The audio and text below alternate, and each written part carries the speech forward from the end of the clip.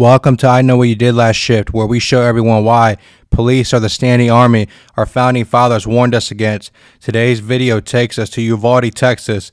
Last year on May 24, 2022, a mass shooting occurred at Robb Elementary School in Uvalde, Texas, where 18-year-old Salvador Ramos, a former student at the school, fatally shot 19 students and 2 teachers, while 17 others were injured but survived. Almost 400 officers from several local, state, and federal law enforcement agencies responded to Robb Elementary on May 24, 2022, but they did not immediately confront the gunman, who was in 2 conjoined classrooms filled with 33 students and 3 teachers. After initially being driven back by gunfire, the law enforcement officers waited more than an hour for a Border Patrol tactical team to arrive and breach the classrooms, despite nationwide active shooter protocols that call on officers to stop an attacker as soon as possible. Investigations and video from inside the school have revealed that the 376 law enforcement officers present that day missed several opportunities to stop the gunman in the midst of unclear communication and leadership. Another frustrated state trooper urged officers to enter, but was told by a police officer that they had not received those orders. Some officers at the scene seemed to believe that Pete Arredondo, the police chief of Uvalde School District, was in charge, although at one point he directed officers to evacuate other classrooms. Arredondo has said he did not think he was the incident commander leading the law enforcement response. Arredondo also left the police radio behind, limiting his communication with officers. DPS, which completed an internal investigation into its officers' response, said in February that it would fire 2 troopers. This did not include the trooper hired and fired by the district, who resigned before the investigation concluded. Texas State Trooper Crimson Elizondo was fired after the Uvalde shooting for misconduct. Elizondo was one of the first Texas Department of Public Safety officials to enter the hallway at Robb Elementary School after the shooter gained entry. The trooper did not bring her rifle or vest into the school.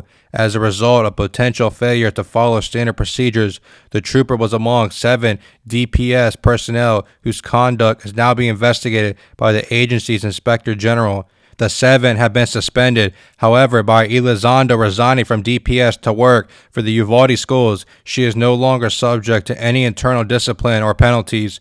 Her conduct, if found to be in violation of law or policy, will be included in the final report from the Department of Public Safety Inspector General. However, Elizondo was hired by the Uvalde School District despite being under investigation for her conduct during the school massacre. While with the Texas Department of Public Safety or Texas State Police, the decision to hire Elizondo drew outrage from parents of victims of the May 24 school shooting that killed 21 people, including 19 elementary school students. Kimberly Rubio, whose daughter Lexi was killed at Robb Elementary, said the district was right to fire Elizondo, but said she shouldn't have been hired in the first place. "I don't understand why she herself would apply for this job, and I also don't understand why the school district would hire her," said Kimberly Rubio, mother of Alexi, who died in the massacre. In October 2022, Elizondo, who was hired by the Uvalde School District despite being under investigation for her conduct during the school massacre while with the Texas Department of Public Safety, had now been fired. Time for final thoughts. Now, this is obviously insane and ridiculous, how law enforcement is the career where you can make a million mistakes and still be in good standing. The fact the former trooper can be so negligent and let kids die, be so careless to just apply to as a school officer, when that same year she had blood on her hands. And on top of that, you can't even make this up. The police chief didn't think that he was in charge, so nobody knows who's in charge. This is how stupid cops are. They're just order followers. They just do what they're told. They don't know their job. They don't know nothing. Along with the many other police officers who stood by and had a water break when active murder is occurring, it's just mind-boggling. Let me know what you think about the entire situation. If you have a video of your own you want covered, video submit form is in description and pinned comments as well. Thanks for watching. Like, comment, subscribe.